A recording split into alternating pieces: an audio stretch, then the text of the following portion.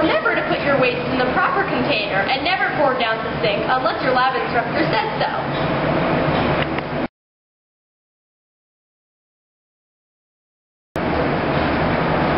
Remember, class, never apply chapstick or makeup in lab.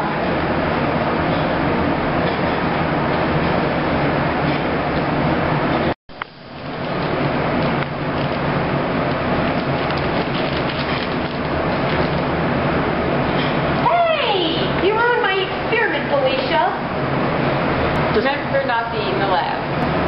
Hey, wait. Are you sure that's water? What does the label say? Waste. I don't think you should drink hazardous waste. Yeah. Never drink water in the lab, even if it is just water, and always be sure to read the labels on every container.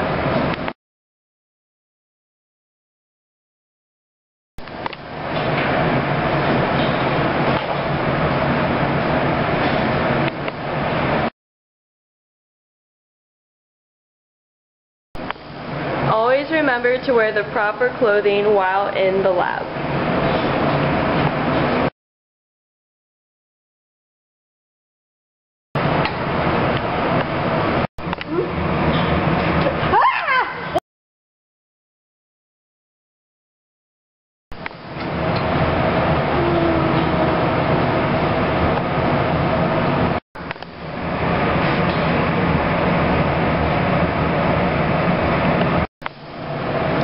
Be sure to always wear eye protection when in the lab.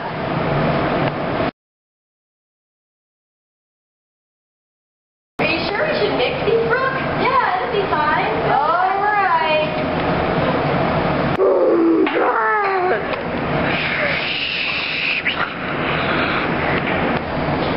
What happened?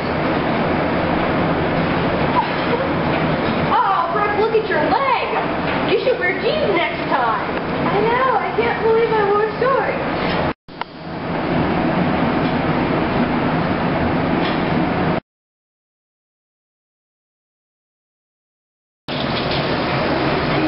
Hey, but I have to wash my hands. Hey, I have an idea. Why don't we share this thing? We both need to wash our hands. Okay. That's a good idea. Sparkle, sparkle. Always wash your hands before leaving the lab. Just don't get in a fight at the sink.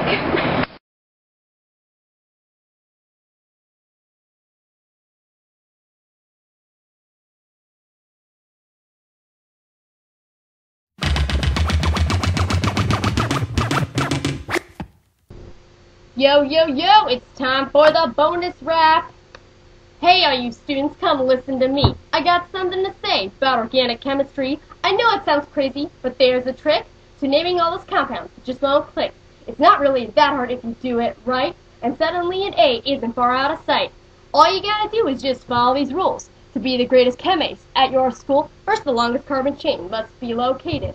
After you find it, please don't get frustrated. If two chains are the same length, better break the tie. Select the one more thing's on it, and you're doing fine. Once you find the longest chain, get the right prefix. It's so simple you'll be naming carbon chains for kicks. Now the next thing is easy as 1, 2, 3. You just number those carbons based on priority. When a substituent is closer to one side, give that carbon number 1 and you're making strides. If there's more than one and they're equally close, just use the alphabet and what it says goes. Now let's assume you got functional groups. Don't forget about them or you'll make a big oops. For example, if the compound has an alcohol, the carbon with the OH rules above all. And if the molecule contains any multiple bonds, trade the ane off with an ene, an ein or beyond. And remember, all the groups must be included. If you forget this, then you're just plain deluded. If there's two multiple bonds, don't worry no more. Just use the alphabet as you did before. Don't worry, these rules don't go on forever. Now's the time to put it all together. And on the next exam, you can't go wrong. As long as you remember the words to this song, you'll ace your exam and be happy beyond belief. And you'll save Dr. Banner a whole ton of grief.